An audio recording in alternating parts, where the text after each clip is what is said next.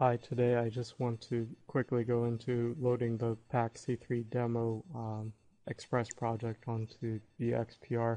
So first go into settings, local project path, wherever you unzip the file. Mine was on my desktop in a folder named demo. So under the Express project, then press OK.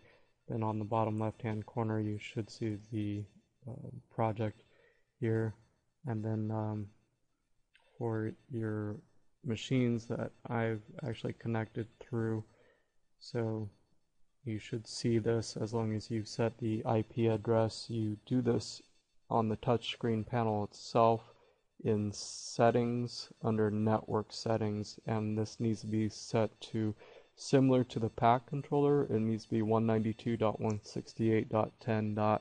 something other than 50 and something other than what you set your PC address. I'm using number 52. The subnet should be 255.255.0.0.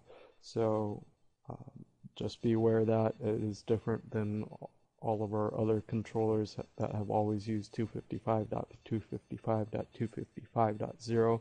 The last two are 0 for the PAC controller. It makes it easier, more robust for third-party device connections in industrial network settings.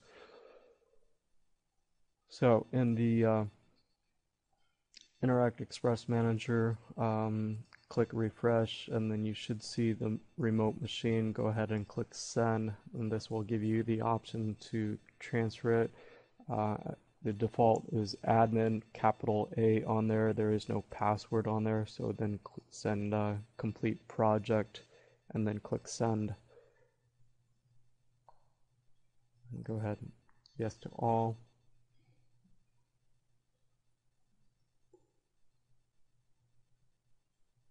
You should see a status bar on your Express screen, waiting for it to load. I'm going to go ahead and pause this recording until that's done.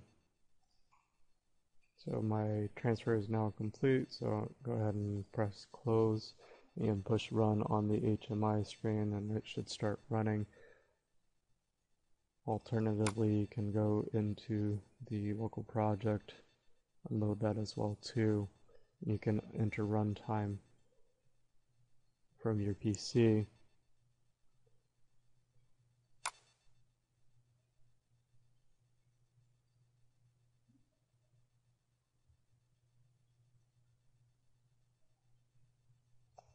You just need to connect,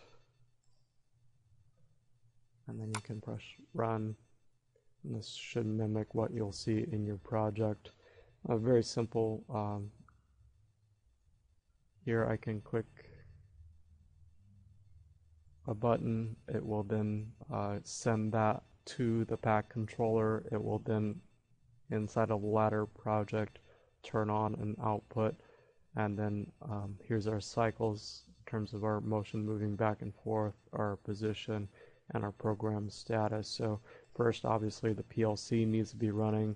So inside the PAC controller, if you had stopped it, do a cold reset and then push play, and you should have motion moving back and forth.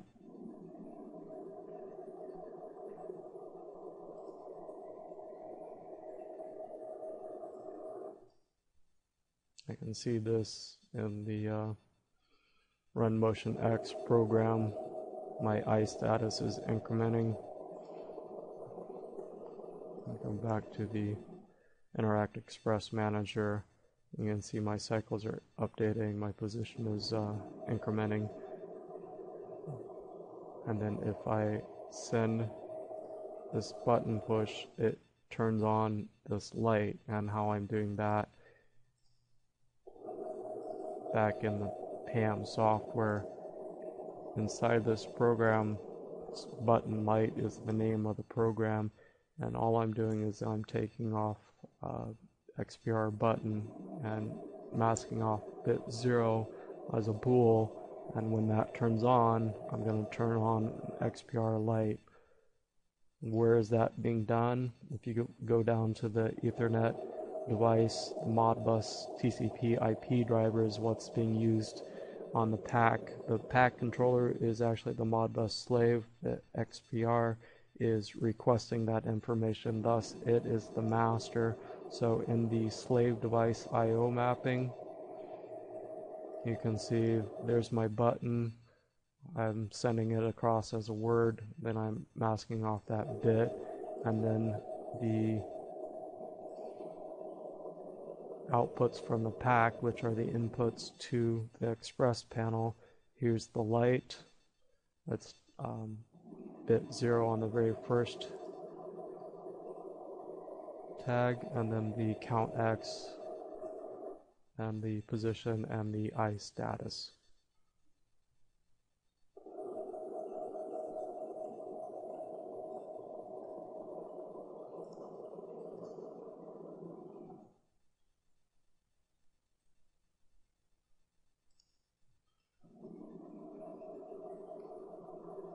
So back on the Express panel, that's it running. If you go ahead and click exit, if you want to enter the design and take a look at that, I need to disconnect.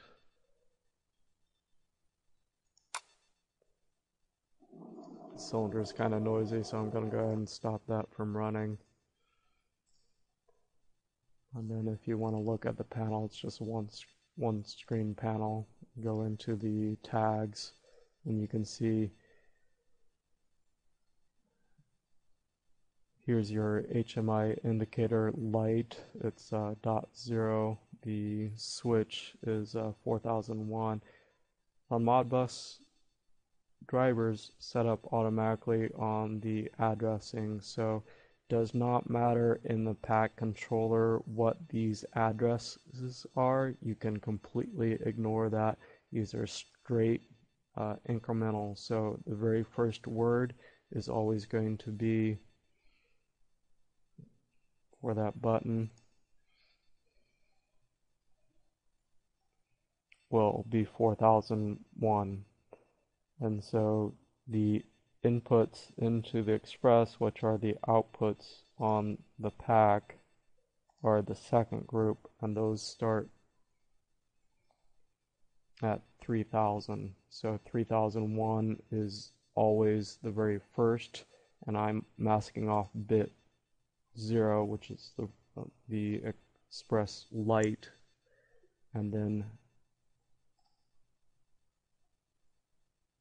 3002 is the count, 3003 is the X position, and 3004 is the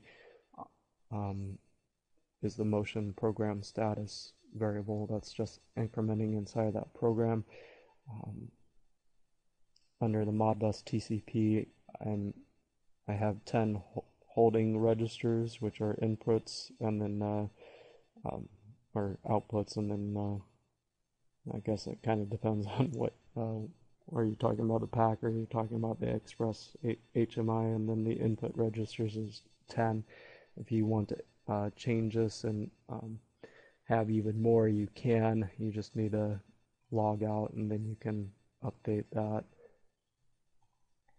So then if you change that, come back into here,